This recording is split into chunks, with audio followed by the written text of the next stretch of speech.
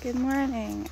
I'm on a walk with my dog, and I just finished listening to the song Pride of a Father by Hillsong. If you haven't listened to it, please go listen to it. Right now or later if you want. But it is a very good song, very good messages in it. It just talks about how God is our Father, and He loves you with an unending love. He loves you with open arms. And it's kind of saying, like, God, why? Like me? Like you love me, Jesus? Like God saved me. And it says, who am I to be worthy?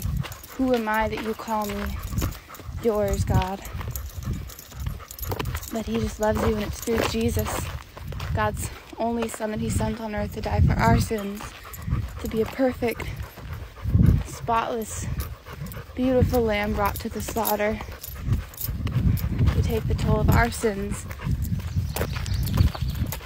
That we're here and we can ask God for forgiveness, and that He has this beautiful love for us, and that we get the chance, the opportunity to go to heaven, to be with God and Jesus and heaven for eternity because of Jesus' sacrifice and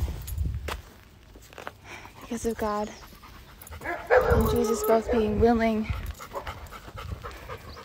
to give up their life, their love for me and for you. And He loves you.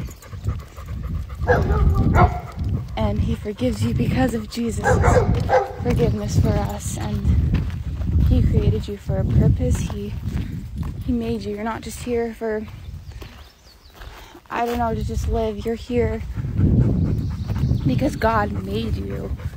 He spent time articulating you. You're here because God wanted you here. God has a purpose for you. And He loves you.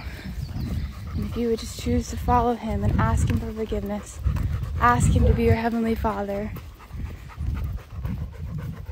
and just live your life for Him, you will step into that purpose, step into that will that God has in your life, and I promise you it's so worth it.